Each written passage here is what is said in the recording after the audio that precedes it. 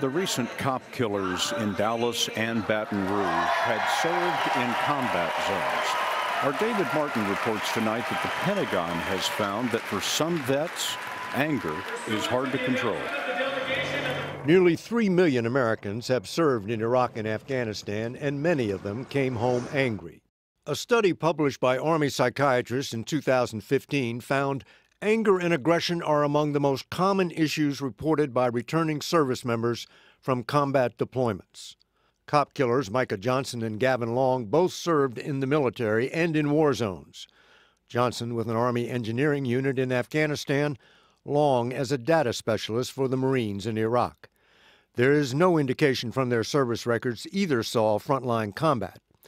Although in wars fought without front lines, almost everybody could be exposed to some level of violence. Johnson got out last year, a problem soldier accused of sexual harassment by a woman who specifically asked that he seek mental help. Long had been out of the Marines for 6 years and had taken to expressing his anger in videos. You're in a world that's ran by devils. Get this through your head right now. Devils run this. The Marines say none of their studies dating back to the Vietnam War have found a conclusive link between combat deployment and anger.